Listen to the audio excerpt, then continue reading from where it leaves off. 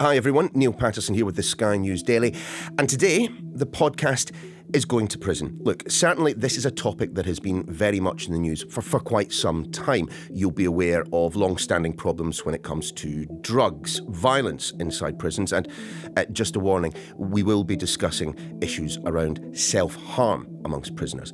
But more recently, overcrowding has meant that on two separate occasions, prisoners have had to be released early, and with the budget fast approaching, plenty of people are wondering, is there more cash available to sort out the prison estate? Sky News has been granted very rare access to our prisons, very specifically HMP Elmley on the Isle of Sheppey in Kent.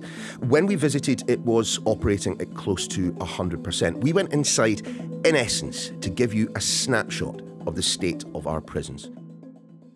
Sky's Mollie Malone was the reporter we sent behind bars, and she's on the podcast with us. Mollie, good to see you. Look, getting inside prisons is no small feat. So take us back to that day. You enter the prison estate. What's it like? What was the first impression that you got at that point? So people might expect this, but you can't go in with absolutely anything. So I left my phone in the car, I left my bag in the car, I left everything. And actually the cameraman bought his passport as his kind of form of ID, and they said, oh no, you can't take that in, leave that with us, lock it in the locker. It's identity theft. We don't want that to happen on the way in. So it was like literally just so odd, actually, not even knowing the time. And then once you go through security, which in itself takes a while, it's just gate after gate after gate after gate to get anywhere. It was a very nice day actually on that morning as we were heading in. And then as soon as you're in, you're hit by the noise. That was the thing that really stuck out to me. It was instant. Just as the minute you walk in past security, it's just everywhere. So yeah, obviously time in the fresh air is really, really important. It was kind of sensory kind of overload. Where's the camera? Yeah? We don't like cameras, man. We don't like the cameras. Are you filming us, man?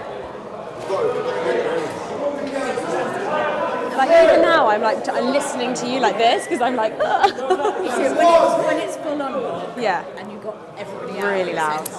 I guess this is even on the kind of quieter wings that we went throughout the day. Even then, it was noisy. It was just around every corner there was someone screeching or someone shouting. It was just constant. Sounds like bedlam. This isn't even one of the, they'd say the worst prisons, right? They're much more overcrowded. Some of the prisons are at 130% capacity. This at points has been operating at 96, 97 of the last 6 months. But this wasn't one of the terrible ones in a sense. Presumably, though, at the very beginning of this visit to prison, you've got to be briefed on safety and so on. Again, just kind of walk me through that. Yeah, so as soon as we came through security, we went into a briefing, and that was kind of what to expect from the day. And then the governor was just sort of saying, look, it's a Friday, you will see people out and about, it's busy, but it's unpredictable. And literally as she said that word, an alarm went off. The duty governor is the guy that's managing the wings. He's in charge that day. And his walkie-talkie was just going off, and it turned out that a member of staff had been assaulted, so he had to leave the briefing.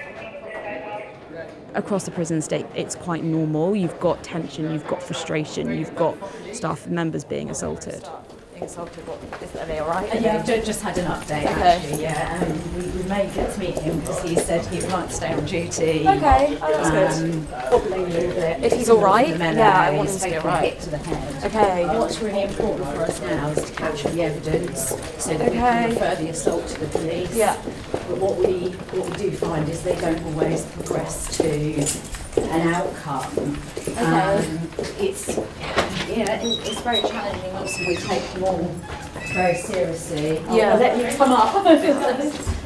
So yeah, we have lots of support for staff when unfortunately that does happen. Yeah. Staff wellbeing is so critical. Yeah. So within 20 minutes, 25 minutes, an incident had already happened. And actually later on, we spoke to Officer Price where it happened on his wing, and he said it doesn't normally happen at this level. It was quite violent. He was hit to the floor, and he was okay.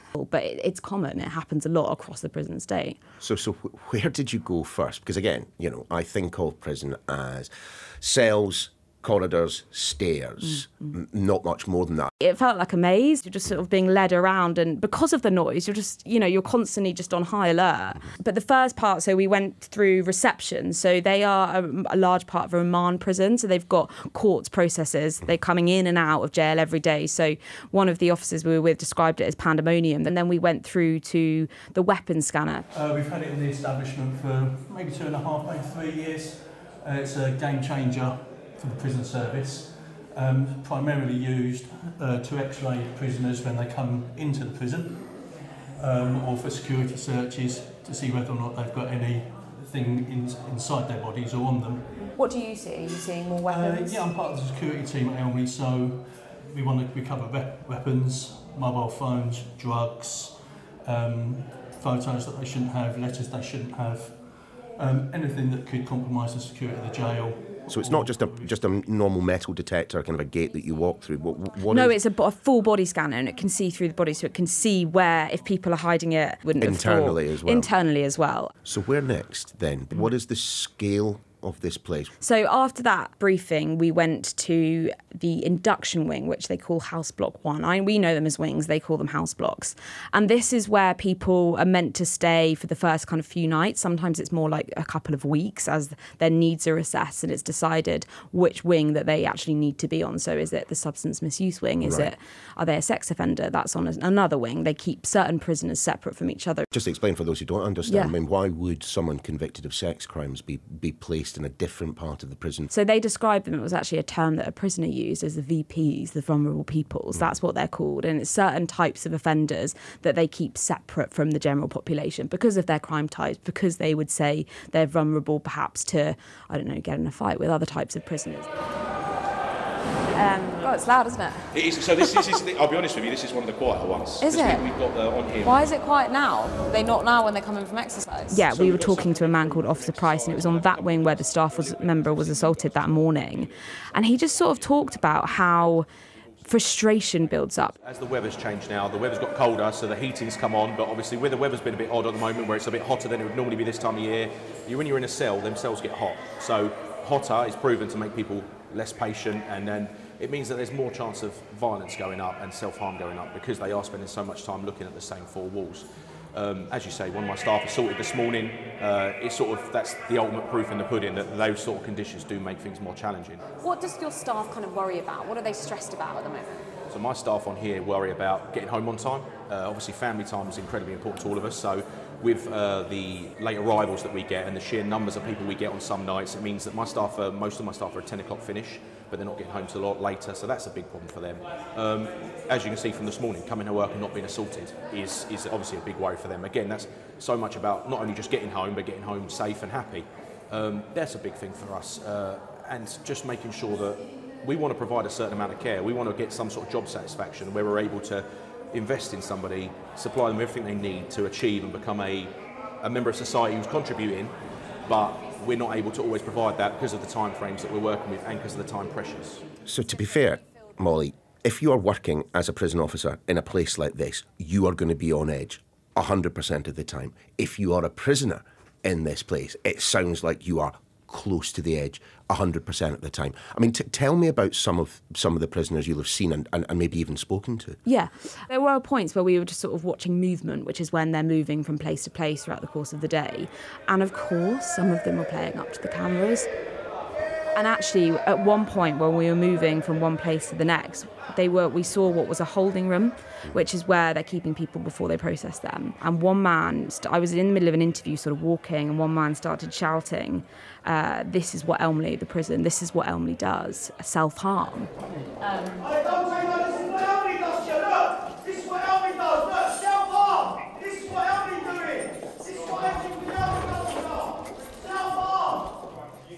And he lifted up his top and he presented himself with scars across his whole body that looked like, to us, big scars. And I couldn't say whether that happened in that prison. The governor was quite quick to tell us that often people do come to prison and they've self-harmed in the past, or they might have self-harmed at another prison.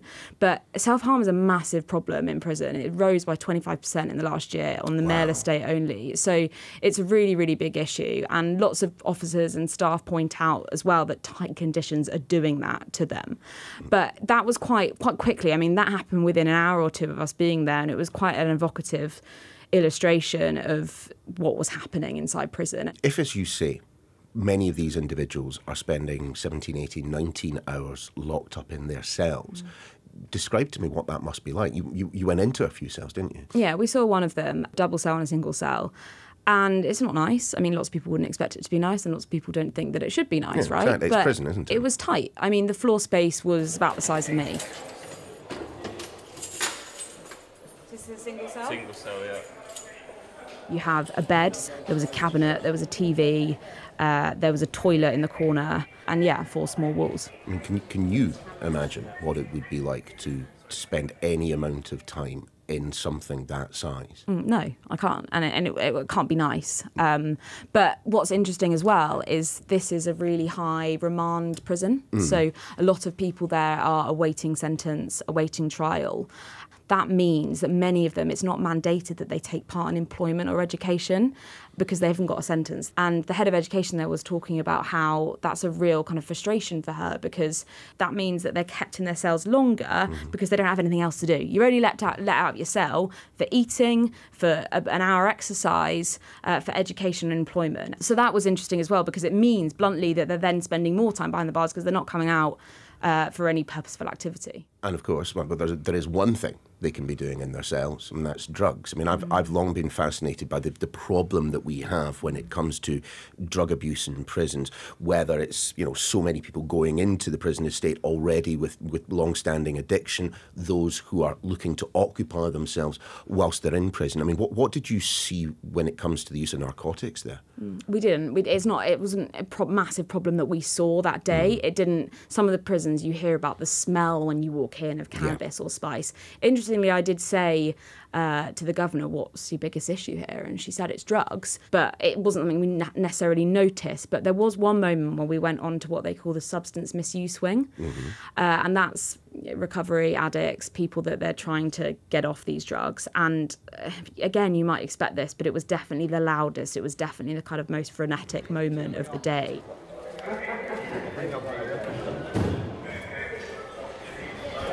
One moment where we went on to the mental health ward, which is where people are treated, looked after, and it struck me that, the governor was saying, yes, we've got staff members who know to look out for certain symptoms. Yes, we are trained to look after these people, but we're not specialists. We're not drug specialists. We're not mental health specialists. But we are very fortunate to have an inpatient facility. Yeah. Because it's often mental health issues that people have. And I think it's really important that people understand prison isn't the right place for people who are mentally unwell. And whilst we do have healthcare professionals and we do have a mental health team, there are people that should really be in hospital in my view. But I think it's long been the case that prisons are used as a place to put people that really need effective treatment. It's tough when you get the proliferation of drugs right across the prison estate. It's a massive problem. The Chief Inspector of Prisons, Charlie Taylor, constantly talks about that in his inspections. And yet, what can they do about it? People will always find ways of bringing drugs in and trading them. It's a lucrative trade. And, as we said, lots of people are spending time in their cells doing drugs, and not necessarily all the time at this prison, but it's a real problem. Prison officers, I suspect, are constantly on the lookout for flashpoints, those moments where people are associating together, and the one that leaps instantly to my mind, which will have fallen in the time that you were inside Elmley, lunchtime. What was that like? Chaotic, absolutely chaotic. It was just like, so apparently what they do is they get given a menu at the beginning of the week and then they pick their options, I guess maybe to save time. They're coming out and you've got option 1, option 2.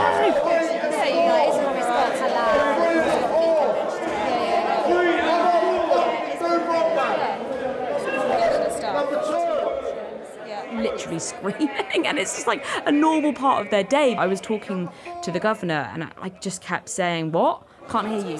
Well, what? Everyone's... people haven't played up to the camera. No, I don't feel like they actually have, no. And it was just, and actually interestingly, speaking to the governor, she said at points over the last sort of 6 months or so, when they've had literally 4 spaces left in the prison, it's so busy. She said even the most basic of things can be a flashpoint. It just felt like a really kind of intense moment. This is a snapshot of one prison on one particular day. This is anecdote rather than empirical evidence. I get that. But when you were speaking to the prison officers, did they suggest that the chaos, the noise, the violence, everything that you saw, did they suggest or say anything that would suggest that this was an out of the ordinary day? No. They said this is normal. This is just completely normal. And as I said, it definitely was not the worst day that they've seen. So I was speaking to one female officer. I was about to say her first name there. Interestingly, we weren't allowed to use their first names because the prisoners don't know them by their first names. They know only their surnames. And so I won't call her by her first name. But Officer Mzmechi offered a really good kind of illustration of what a bad day could be like. Could be anything. Could be fighting a fire. Could be giving CPR. Could be stopping a giant fight, a near-on riot, could be anything. Some days you come in and you've got all of that in one day, some days you've got none of it. I mean, no one expects to come to work to be assaulted, no one expects to come to work to see their friends or colleagues get assaulted, and I don't think you should come to work to be hurt, but it comes with the job. Why do these prison officers turn up for the job in the morning? I mean, I suspect you have to do the job to understand where the job satisfaction comes from, but I'm racking my brains. I think for them, it's job satisfaction comes from seeing that they're changing people's lives, and right now they're finding that really difficult. They're struggling because of the tight conditions, because of how many people there are there. One officer said to me that he'd like, if it was an option, to spend around 20 minutes to half an hour with each prisoner a day, and he said that's just blown out of the water. They just don't have time for that. But interestingly, I had a conversation with a couple of prisoners there. Both of them were in for drug offences. There was one offender that we spoke to, a man called Timothy. He'd been there for about 27 or 28 months, and he was sort of talking about what he'd seen in that time. You've got people now that break the law purposely to come back because they haven't got nowhere to live. Like, I can name 4 people, top of my head, there's more, that literally have caused damage to come back because they've got nowhere to live. You know? That's a real problem. It is, yeah. And they talked about this kind of revolving door of people coming in and out of prison. And homelessness is such a massive problem. He was talking about how people get released, and it's just, I mean, for me even, you go out and it's like a completely different world. It was like sunny. You'd have no idea from the inside that it was sunny and that it was crisp and that it was a nice day. And they're just sort of sent out on their way. So many of them at the moment are being early release, and they might have only had a kind of a month at best to think about that. With the previous scheme, it was a day. You know, they have no time, and a lot of them are being released with no homes. And interestingly, a couple of them said that they're actually committing further crimes in order to be recalled back to prison because they get a roof over their head. Someone has served 6 months, a year, something like that, goes out, shoplifts, straight back in on licence. Yeah, and a lot of them are really saying that probation are quite jittery at the moment. They're quite nervous. Actually, recalls make up, I think, 15% of the prison population in England and Wales. Shabal Mahmood constantly talks about how 80% of offences are re-offences. Like, people, yes, there will be some that are trying to get back in, but probation, you're not only recalling people because of their recommitting a crime, but it might be breach of their licence conditions, and they might not turn up on time to their probation appointment. And it's happening so often. We also then spoke to a man called Matt. He was on remand. He'd been there for 18 months, which is much longer than the 18 months on remand. That's time. Long time, yeah. And just to be clear, when we say on remand, we are meaning that these are people who are in prison awaiting their trial, yeah? Yeah, that's awaiting trial, awaiting sentence, awaiting guilty or not guilty. Do you think prison is setting people up for the community well at the moment? So I was just talking to the governor about this, and obviously the problem we're having where, I sound like a politician, I don't know, but the problem we seem to have is where people are spending so long on remand now, they're not able to progress to prisons where perhaps they can do courses to, rehabilitate, give themselves more options upon release.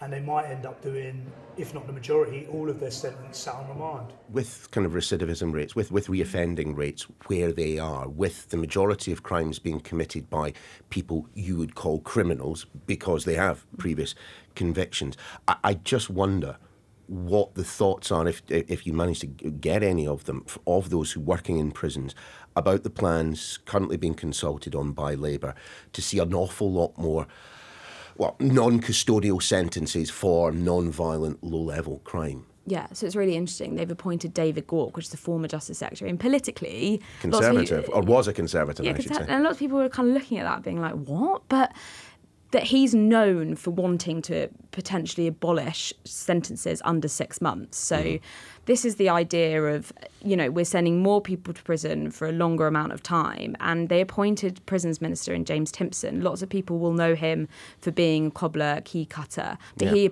employs ex-offenders. He's quite famous for saying that he thinks that a third of people behind bars shouldn't be there. And actually they should be in the community. They should be facing kind of non-custodial sentences, community sentences. We can sense the direction of travel this government wishes to go in, can't we? Yeah, and it's different, and it is a kind of big step change. I think at the moment they're very much still, they would say, in their kind of emergency stage. They've still got early release, they've still got home detention curfew, so they've just extended that kind of house arrest from 6 months to 12 months, which again is quite a big kind of measure. But going forward, they're looking at sentencing review, they're looking at alternatives to custody, how they kind of toughen up community sentences. So you're not seeing so many people behind bars because they just don't have the numbers. And yes, they've said as well, which is quite an awkward tension, I think, 14,000 extra prison spaces. And yet you've got a prisons minister who disagrees with that approach. So there's a big balancing act, I think, that they're going to have to kind of try and consider in the next 6 months or so as they look to really change the prison population. And of course, on top of that, next week,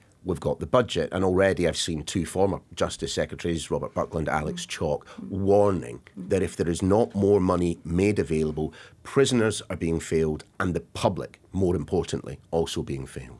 At the moment, you've got these images of people leaving prison, popping champagne. You've got, you know, people being picked up in Hummers and, you know, Rolls Royces. It's not exactly an image to the public that says, hey, look, prison is working, our system's working. It's not a great look. And so if they're doing that with the money, if they're doing that kind of with the money that they've got at the moment, how are they going to convince the public that they need more money to make it better? When you think back on your day at HMP Elmley, you know, weeks, months, years from now to come, what one moment is going to be the one that sticks with you, do you think? I think the most memorable moment for me, just because of looking at him illustratively, it was the self-harm moment and thinking, what are those people going through? What's happening to them for those scars to happen on him?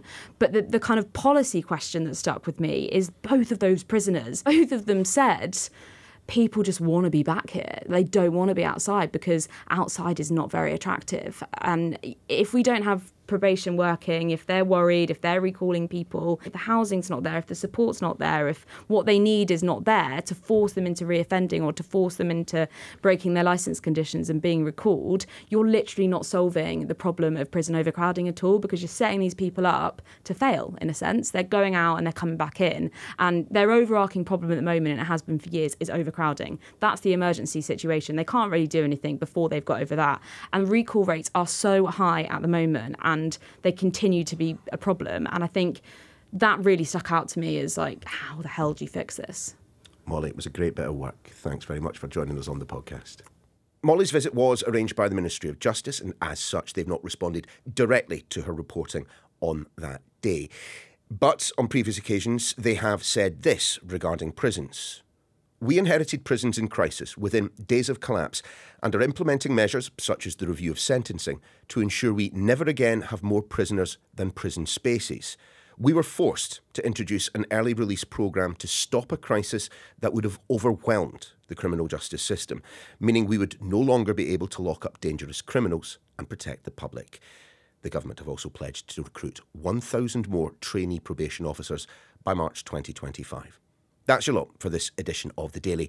We'll see you again soon.